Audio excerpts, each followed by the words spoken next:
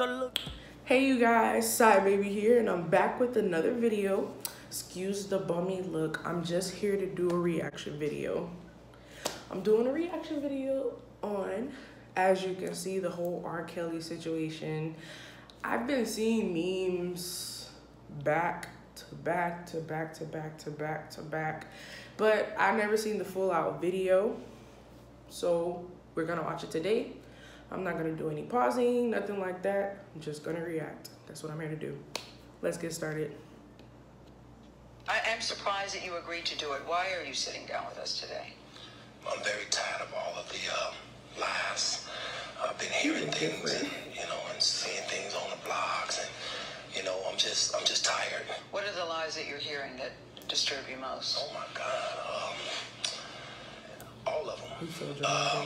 That little girl's trapped in the basement, helicopters over my house, trying to rescue someone that doesn't need rescuing because they're not in my house, handcuffing people, starving people.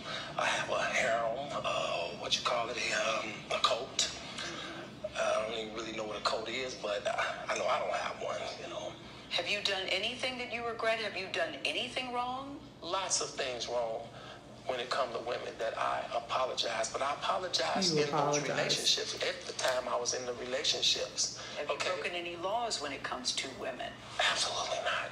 The 6-part series interviewed 50 people, family members, your former tour manager, numerous women who all claim that you abused them. Are you saying everybody in that documentary was not telling the truth about you? Everybody?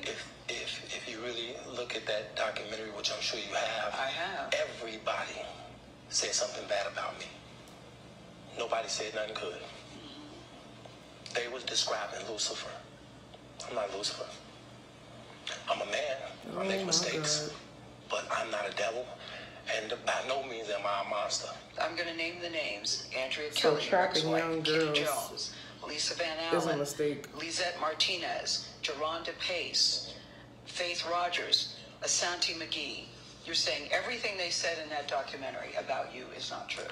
They are lying on me. Why would these women say the same thing about you? That you are controlling, that you are abusive, that you tell women when to eat, when to go to the bathroom, when they can sleep, where they can dress.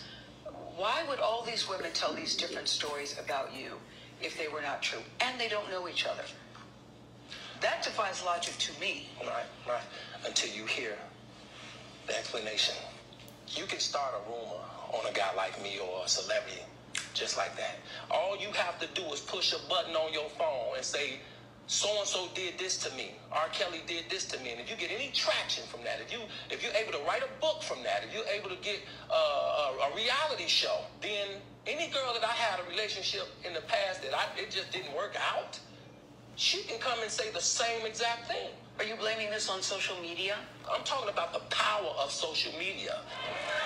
In 2008, R. Kelly was found not guilty on 14 counts of child pornography after prosecutors in Chicago failed to convince a jury that he was a man seen in a sex tape with a girl as young as 13.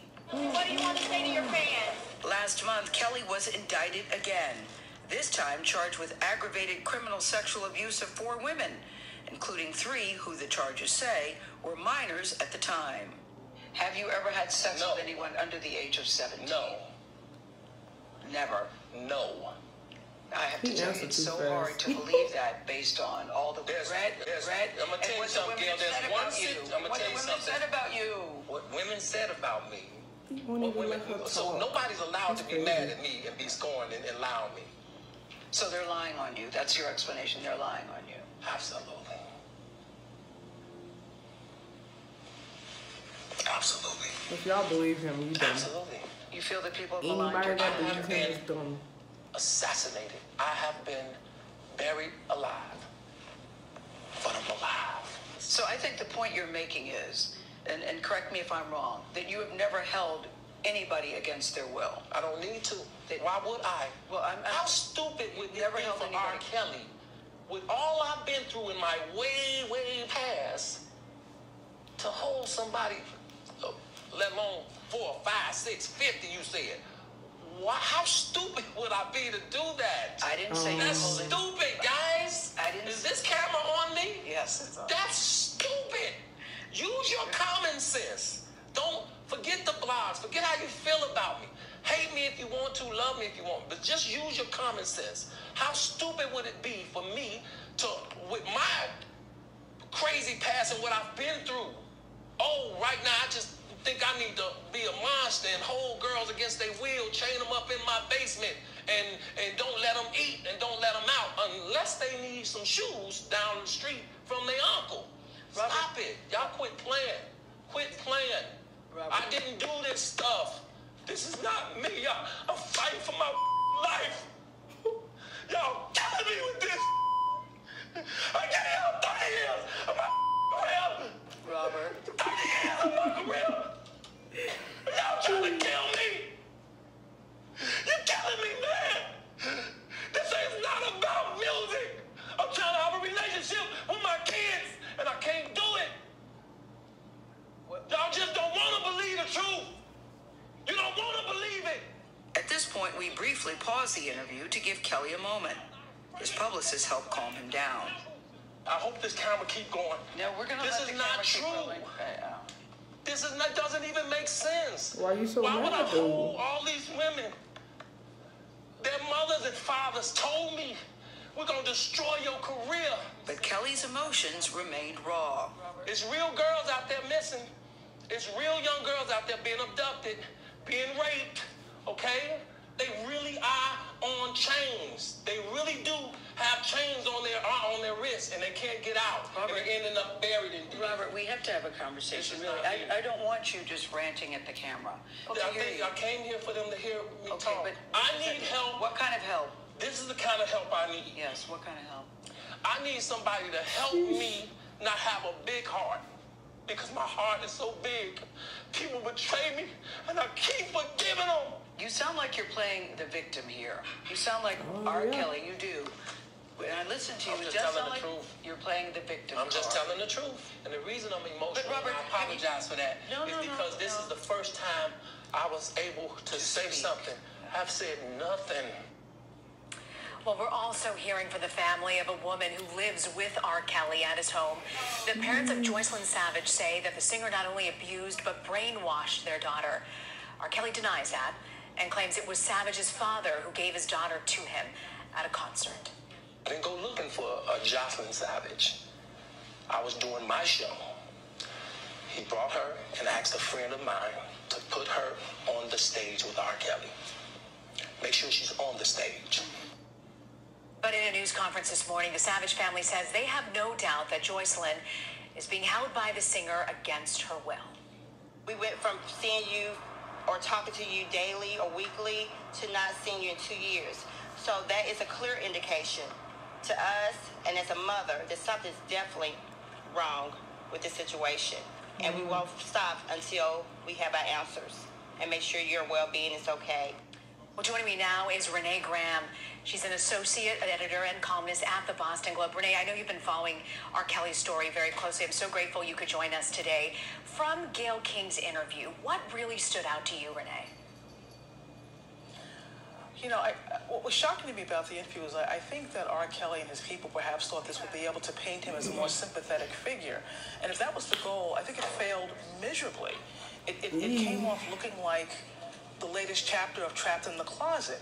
You know, he was unhinged, he was overwrought, he was evasive. So you know, that's what really came off to me. It came off as someone who was trying to manipulate the audience, the way he allegedly manipulated these women.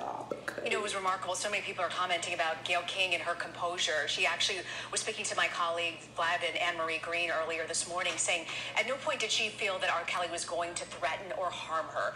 But a tweet that you mentioned this morning kind of caught our attention, and you say, now we see exactly how R. Kelly behaves when challenged by a woman. That was your tweet. Now we see exactly how R. Kelly behaves when challenged by a woman. What does this say about his track record, and what did you mean by that tweet? Well, you know, in Surviving R. Kelly, we heard women talking about not just sexual violence, but physical violence, and how if they didn't like the right basketball team, they would be slapped, they would be hit. And this sense of domineering and being domineering and controlling.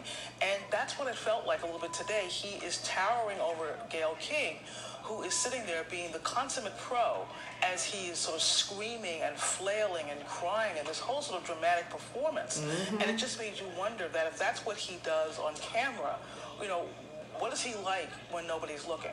Yeah, and you know, at one point, Gayle tells him, you know, Robert, I want to have a conversation with you, and he kind of calms down, and he turns to her and says, I hope the camera's still rolling, and she says, yes, it is still rolling. But, you know, despite all of this, Renee, you mentioned that after the release of Surviving R. Kelly, streams of his music on Spotify increased 16%. R. Kelly does have a fan base. They've shown up after he's been released from jail, but based on the reaction to this interview, what do you think the court of public opinion has to say? I do think there may be a bit of a shift. Renee, as it takes moments like the... All right, I'm gonna stop right there. They just giving their opinions, whatever. That man got issues. I never was a fan of him like that. Like, you know, I like the little trapped in the closet little series thing, but that's about it. Like, that junk was interesting to me, that's it. And he never even made a freaking sequel, so I really don't like him now. So it don't even matter. It don't even matter. If you were a fan and you still a fan, you got some issues just as much as he does. But I'm gonna wrap it up here. Thank you guys for watching. If you're a new viewer, definitely subscribe and check out my other videos. Thank you guys for watching. Saiah baby out.